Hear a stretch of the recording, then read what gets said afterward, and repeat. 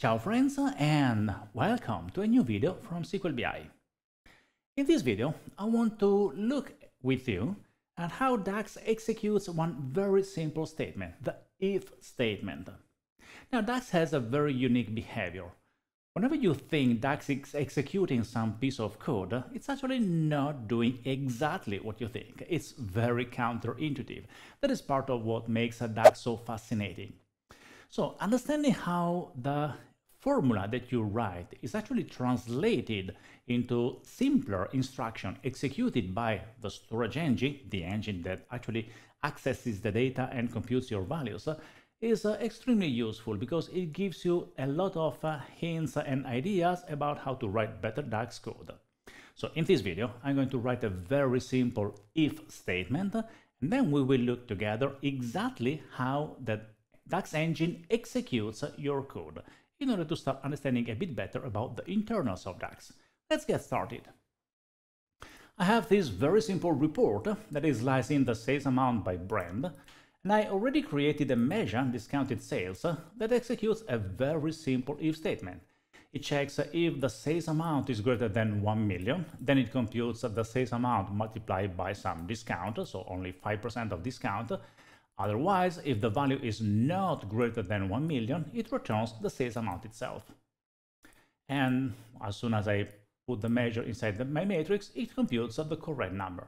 There's nothing fancy, nothing complicated here. But the thing is, how does DAX execute this code? Because what I wrote is a function. And the most natural idea, what people typically think about DAX, and actually that's exactly the way we explain it because it's very intuitive, is that in order to build this report, the engine will compute the sales amount sliced by brand. So it basically computes this part of the query. And once it has the sales amount for a datum for AdventureWorks, then it runs row by row on the result set, and it computes the formula discounted sales for every row. So it already knows the sales amount, it checks if that is greater than 1 million, it returns the sales amount multiplied by 0.95 or the sales amount. So the execution is divided into two steps. First, gather the sales amount by brand. Second, execute the code row by row. If you think about that, that is not an optimal path. Because if you have 10 brands, that means that you need to compute first the sales amount by brand, and then for 10 times you need to scan the sales table in order to compute the sales amount for every individual row. Yes, it is true that you already know the sales amount, but that is specifically for this measure, because if you look at the code, I'm using sales amount everywhere. But nothing prevents me from using different expressions, different formulas in the then branch and else branch. Therefore, it might need compute to follow a completely different path. So I might be computing the sales amount and then you compute the margin for 10 times, if I have 10 brands. But what if I have 100 brands? Then the steps need to be executed 100 times or 1,000 times. It is definitely not an optimal path in order to compute my expression. Therefore, DAX uses a smarter algorithm. What it does is slightly different. It says, well, the formula depends on the sales amount for sure. So I will slice by brand because the report slices by brand, and I will compute the sales amount by brand. But I compute the sales amount because it's one of the ingredients of the if condition. So this condition requires me to compute the sales amount. Once I have the sales amount by brand, I will evaluate just the if condition for every individual brand, and I will split them into two buckets.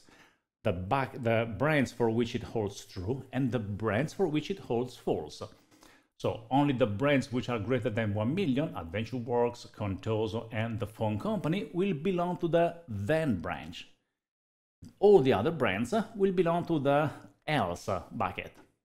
Once I have these two buckets with just two scans of the sales table, I can compute whatever, because I can use the first bucket as a filter, scan sales and grab all the brands for the sales amount for all the brands where it holds true, and then a second step where I scan again the sales table and compute the sales amount for all the brands for which the condition holds false.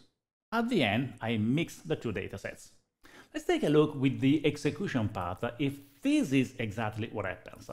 In order to do that, I need to grab the query that fills this matrix. So let's go to Optimize, Performance Analyzer, we start recording, refresh the visual, we only have one, copy the query, and then I paste it in DAX Studio.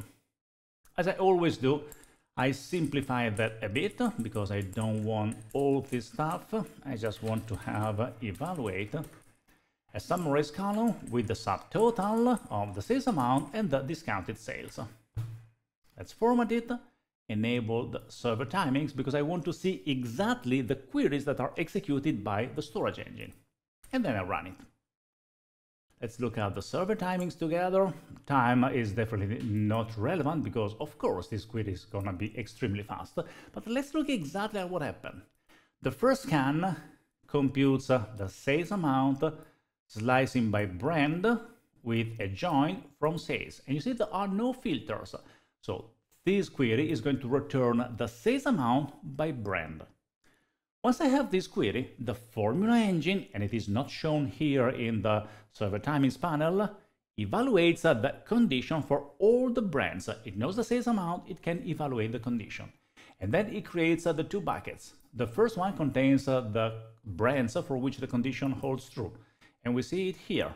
You see that the next query being executed computes by brand the sum of the sales amount with a where condition that says I'm only interested in Contoso, Adventure Works, and the phone company. These are the brands in the true bucket. And then we have another query later. This is just retrieving the product brands. That's not interesting. We have this other query that computes again the sales amount sliced by brand, but in the where condition we have all the remaining brands. So the entire execution happened with just 3 scans of the fact table. Plus there is an additional one, the last one, that just computes the grand total. Remember, the grand total in DAX is not computed by summing individual values unless the measure is guaranteed to be additive. It is computed through another scan of the fact table. Here I'm not grouping by anything, I'm just computing the sum of the sales amount. So this pattern that of splitting the brands or whatever you are grouping by into 2 buckets is optimal in many scenarios. But if you carefully think about our code, it is not really the best option. Because in our scenario, because we're using the same expression in both branches, the then branch and the else branch, it would be better to first compute the sales amount and then use the number we already computed to compute everything else. It turns out that you have the option of forcing DAX to pre-compute the sales amount in case you need it. And the best way to do that is to use a variable. If we just change this code, let's hide the performance analyzer, and instead of using sales amount as a measure, we create a variable. So we define a variable sales amount that computes my sales amount, and then we return, instead of using the measure, we just use sales amount, the variable. How is the code different now? Well, now we are clearly telling the engine, hey, in order to compute the discounted sales, compute the sales amount, and that's one step. You need to do that. And once you have it, don't compute it again. Use it both in the condition, in the then branch, and in the else branch, the same value that we already computed. If I change the measure this way, and then I execute the very same query that I had before, I run it. Let's look at the result. Now you see I no longer have all those queries. I have only one scan that computes by brand the sales amount, and then the second scan that just computes the total. And there are no longer any other execution. So I moved the execution from 4 storage engine queries to only 2 storage engine queries. Does this mean that the code is running faster? Well, when you look at code that runs in 7 milliseconds, numbers do not mean anything. You cannot tell that 7 milliseconds is less than 8 milliseconds or 10 milliseconds. They're the same number. Anything that happens on the computer will pollute that number and make it wrong. But there are many scenarios where this code is actually faster. There are, however, many scenarios in which this code is slower. It all depends on the number of rows you have in the brand, the number of values in the brand, the complexity of the formulas that you're using, the density or the sparsity of the measure, because maybe one of the two branches is so much larger than the other one that it makes sense to restrict the calculation of the smaller one to only the branch where it holds true. So do not draw the conclusion that using variables always speeds up your code. In this specific scenario, it does. There are scenarios where it does not. So it's up to you to check with Performance Analyzer and with a bit more understanding about the internals of DAX whether performance will be better or not. As you have seen, DAX is kind of counterintuitive. When you think of a simple function like if, it looks like it's a simple function that just evaluates a condition and then goes one way or another way. But in order to speed up the execution and in order to find the optimal path, DAX has the freedom to change the way it executes the code depending on the way you write the DAX code. The more you know about the internals of DAX, the better DAX developer you will become, because you will understand exactly how changing your DAX code affects the execution. That means performance, stability, and whatever, but mainly performance in this scenario.